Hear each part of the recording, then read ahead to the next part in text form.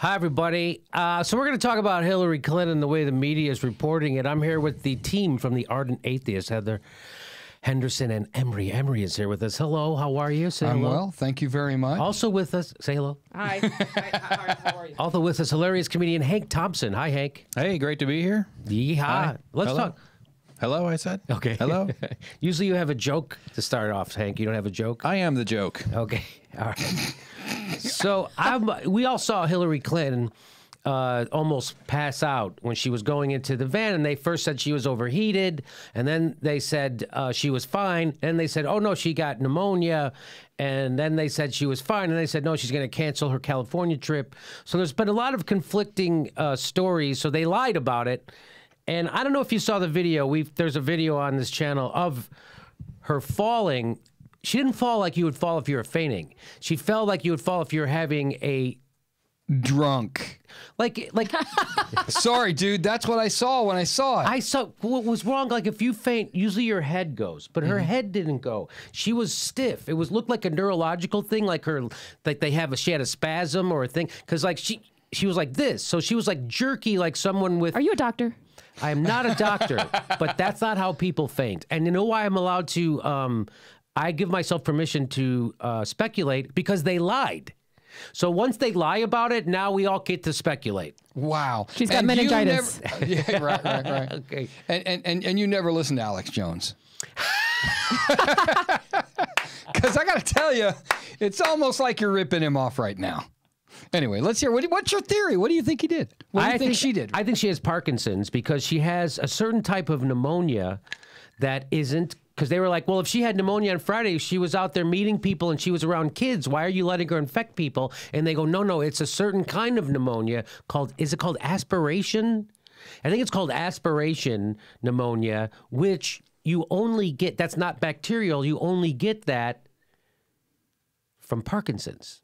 So that's the fact. The number one killer of people with Parkinson's is that aspiration. Can you look and make sure I'm pronouncing it correctly? But wait. Go ahead. Aspiration pneumonia. Go ahead. I read that there were people in her group that were sick before her.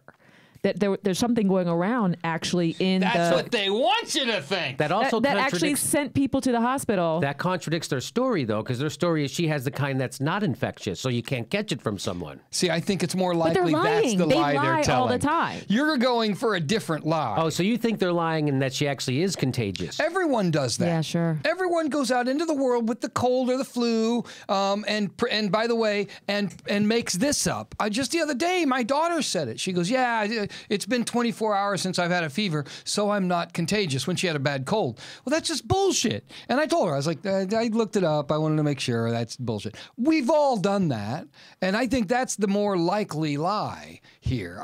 Okay, let's go. So noted.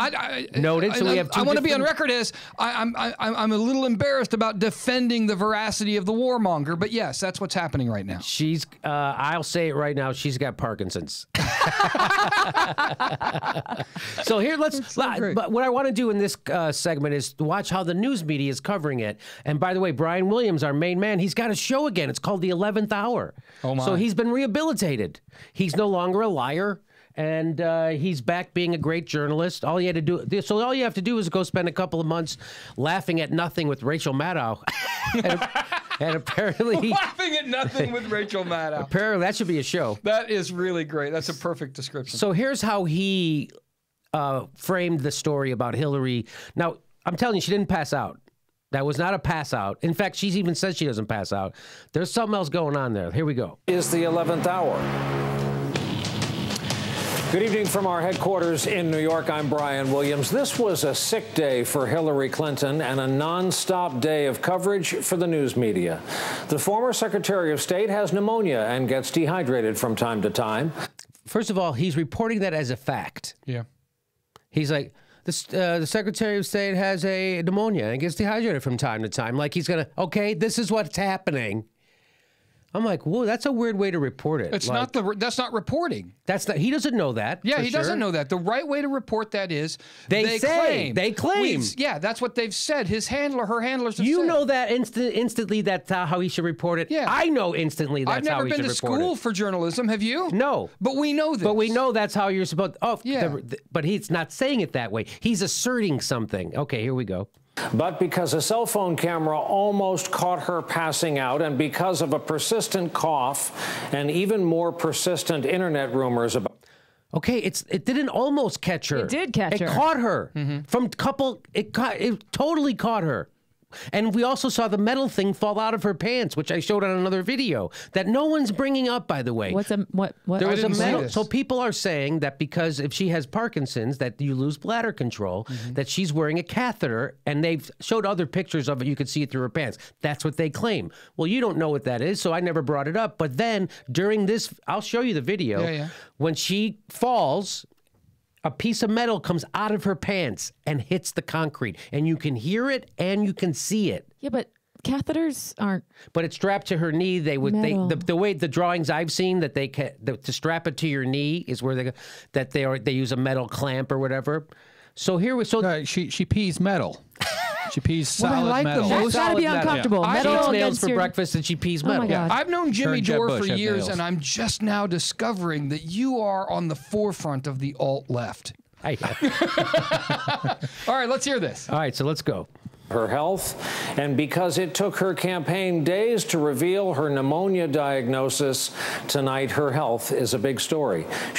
Okay, so there. So that's Brian You've Williams. got nothing else to talk about. Yeah, So right. that's how he framed it. I thought that was not great news work. I'm glad we agree on that. So here's what Hillary had to say about what happened. Here's what she said. She was talking with Andy Cooper.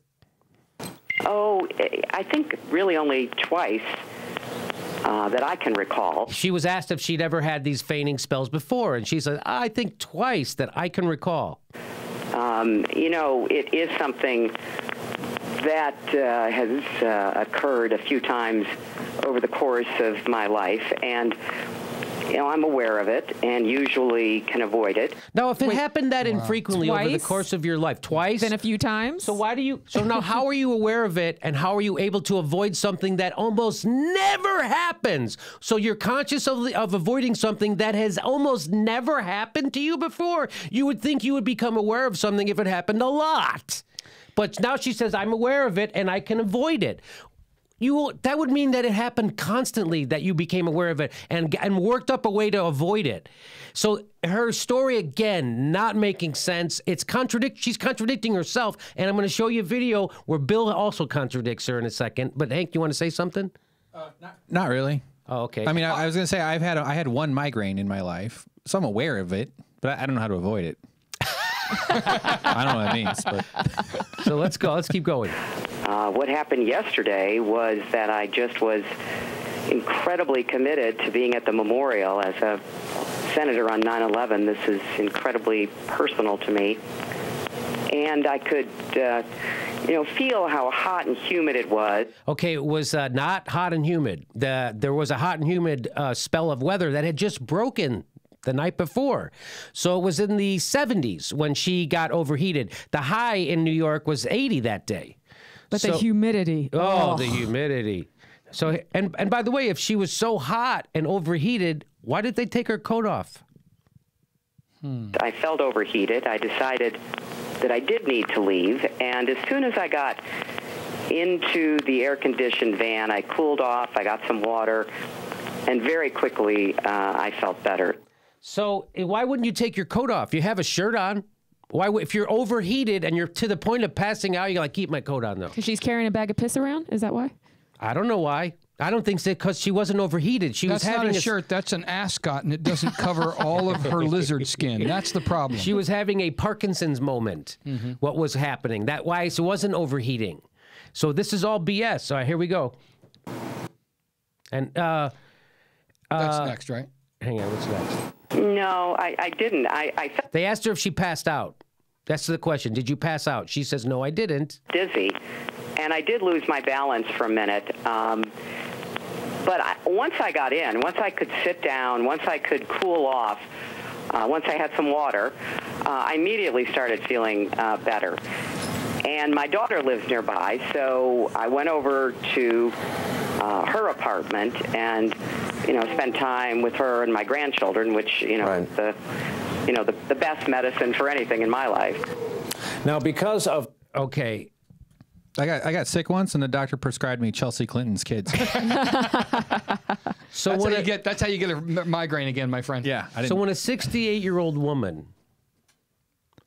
with a history of brain injury passes out like the way she passed out, She said she didn't pass out. you take her to the emergency room. Oh, no, you hurry her to her daughter's apartment?